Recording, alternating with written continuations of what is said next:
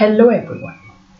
I welcome you to another episode of my podcast series. In today's episode, I'd like to share with you a story. This story is of Mike. This is the person that I had coached and I had closely worked with. So, Mike comes from an academia background and he had worked real hard because he always wanted to get into a corporate, but he couldn't really find good opportunities.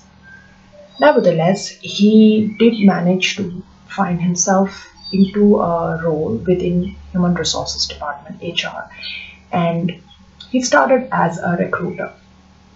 He worked very hard to his way up in his career, and basis on his performance, after 3.5 years, he had an opportunity to work in the same firm in another department, which was of training and development.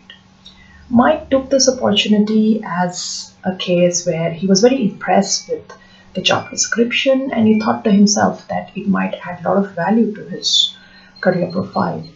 And looking at the scope of work and something that resonates with him, he took it up.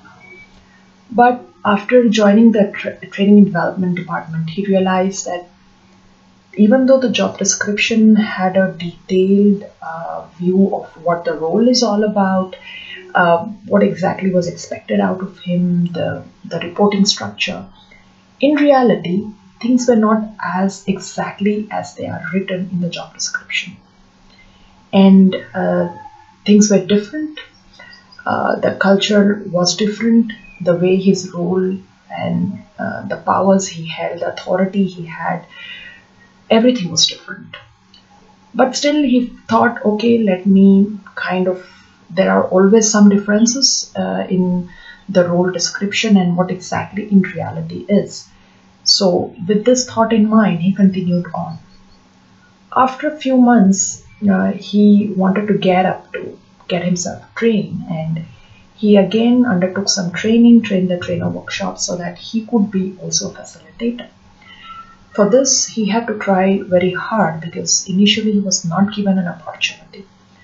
And then after 6-7 months when he got one, the supervisor told him that while he will be delivering his first training session, he will also have his colleagues in the same room where he will be training who would monitor him. This idea didn't really appeal to Mike.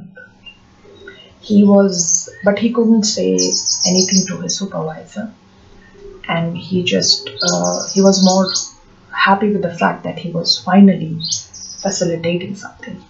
And then the day came and he prepared himself really well. It was a 4-hour session and he went ahead with it.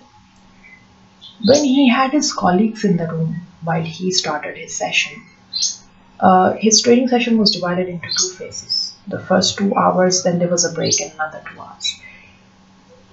His colleagues stood there monitoring him for a few minutes, not really for hours, but for the first 30 minutes, I guess. And then they left. After they left, Mike delivered the session in a way which was way different from the way he started it. In reality, he did not start it well. He was conscious, he was nervous, which was natural, but then it also reflected his constant monitoring that he was being monitored. But after his colleagues left, he was kind of at ease, and then he delivered and he ran the session so well that he got a very good feedback, except for the first part of the training where even the participants could understand from his body language how conscious he became and how he was not really into the session. Towards the end of it, when he read through the feedback, especially of his first session, Mike was happy, but somewhere deep down he also realized there was something amiss. And therefore, there were many other instances also perhaps while in the whole preparation of the training where he realized he need to understand some of his blind spots, things that he does not know about himself, and certain areas where we need some help which could assist us take the right decisions, or maybe even say a no at the right appropriate time. And therefore he came to me for coaching. This is a scenario which I think is quite common in corporate world, especially for those who just start off in any department and are not very much supported by their colleagues, by their supervisors. And they learn their way and make it. But then this learning involves a lot of trial and error.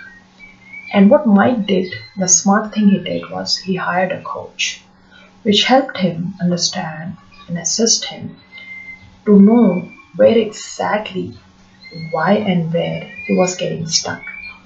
What was it that was something not really in sync with what he exactly wanted to do? Where is it that he felt there was something amiss? And when after going through a very extensive 3-month coach program, he reached out to me as well. Not because he was not satisfied there, he had a different issue there. When I coached him, this was very, very specific, enrolling him into one of my programs where I help people be more aware of their self, which could be in the areas of knowing one's strength or one's weaknesses, understand our values, what matter to us the most, or understanding our feelings and emotions and why we really feel that the way we feel, or some limiting beliefs that hold us back. So when he enrolled with me in one of my coaching programs, we together been able to really carved a plan for Mike, which helped him figure out many of the nuances of corporate world, especially when we know ourselves better. It becomes a very powerful tool for us to really work through, especially in our careers, where there are multiple times where we might end up taking a wrong decision. There are times where we might not be able to say a no where it is really needed, and there are times where we think something and the reality is something different. This is something that I wanted to share with you in this podcast. I hope you also got to learn something, a lesson or two, and maybe with your own experiences, if this has touched a nerve with you, do share your thoughts. I will come back to you with more episodes. Stay connected, and thank you so much for being my listener, for giving your time and taking the time to listen to this podcast. If you have any feedback, any comment, or any topic that you want to hear more on, do let me know, and I will just try to create an episode on that one. Thank you. Stay connected. Talk to you soon.